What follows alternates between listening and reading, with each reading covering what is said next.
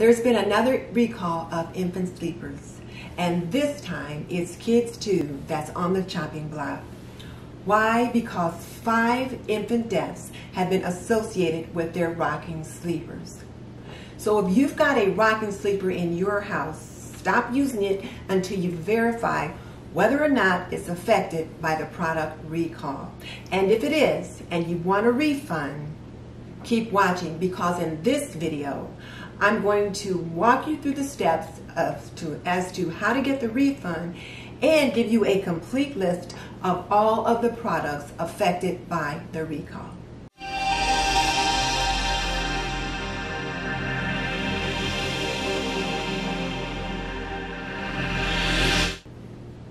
If you're new to my channel, I'm Denise Jordan, and I teach women to make wise home health and beauty decisions. So if you want to learn more about running a household, subscribe and tap that little bell icon so you don't miss any upcoming videos.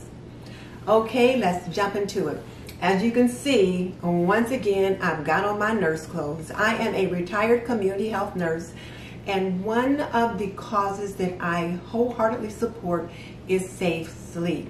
So whenever I hear about products or situations that lead to baby death, I have to bring it to my community.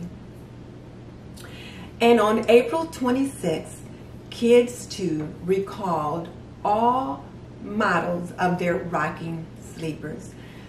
That affects almost 660,000 products in more than 50 product lines. Kids 2 started marketing rocking sleepers in 2012, and since that time there's been 5 infant deaths associated with their products. According to Kids 2, these deaths occurred when babies rolled from their back to their stomach while unrestrained, or from other circumstances.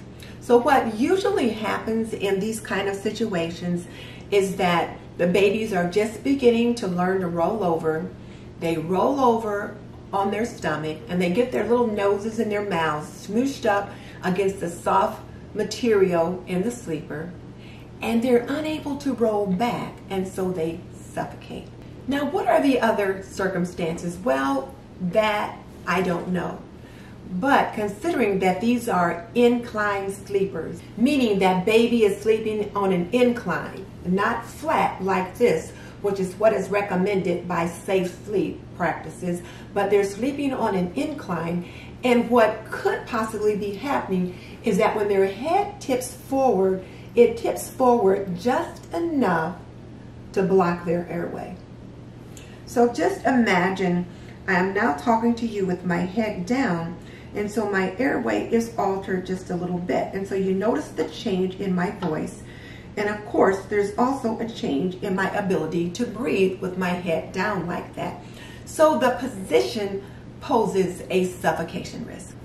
So let me just say right here, right now, that babies sleep best on their backs.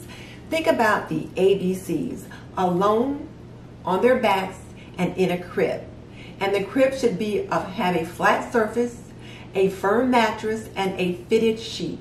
No toys, no blankets, no bumper pads, no nothing in the crib but baby. A particular concern about this recall is that these rocking sleepers are marketed under a number of different brands. There are more than 50 product lines in this recall. And this is just a partial list so you can see the scope of the recall. And I'll put the complete list up at the end of the video. And there are 3 slides, so make sure you examine all 3 slides to see if your sleeper is on the list. Or you can go to the website that I'm showing you here, and you can see a complete pictorial list of those sleepers that are being recalled, and that might be an easy way for you to check to see if your sleeper is one of the ones in the pictured list. If you have any questions or concerns, don't hesitate to contact the Kids 2 recall hotline. Since they've determined that these products are hazardous, they're offering to give you a refund or to provide you with a product voucher for another Kids 2 product. What you are eligible for will be determined by Kids 2, and it will have something to do with when you purchased your sleeper, whether or not you have a receipt, and that kind of thing. Here's how to start the process. Enter your information on the product identification screen, which includes the model number and the manufacturing date.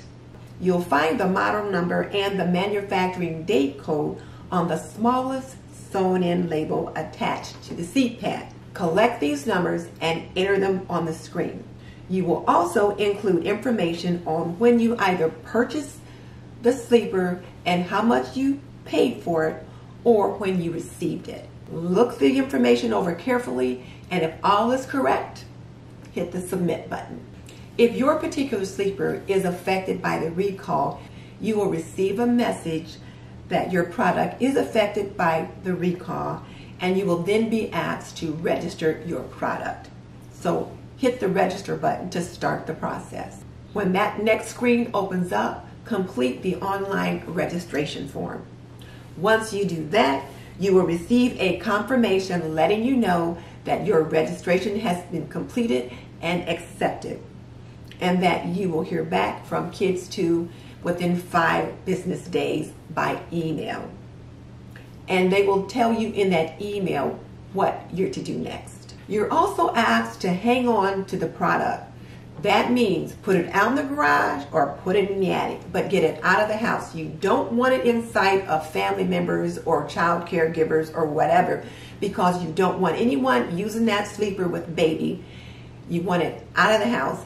Now, if you choose not to apply for the refund, you just want to get rid of the sleeper, then you need to destroy it. Don't put it out at the curb. Don't donate it to the Goodwill or the Salvation Army. You need to destroy it, because you don't want to put another baby at risk. So make sure that it's not usable when you destroy it. Now here's the list of sleepers being recalled. And like I said, there are 3 slides, so make sure you examine each one to see whether or not your sleeper is on the list. And if it is, stop using it immediately and then apply for a refund if you choose to, or destroy the sleeper if you don't want to apply for a refund. And you can also go to the Kids 2 recall website. They have a pictorial list that shows all of the products that are being recalled. And if this is more helpful to you to actually see a picture of what the sleepers look like, and you can pick your sleeper out of the bunch, then do that. And I've also got that information here on the screen. So what questions do you still have about how to apply for the refund? Tell me in the comment section below.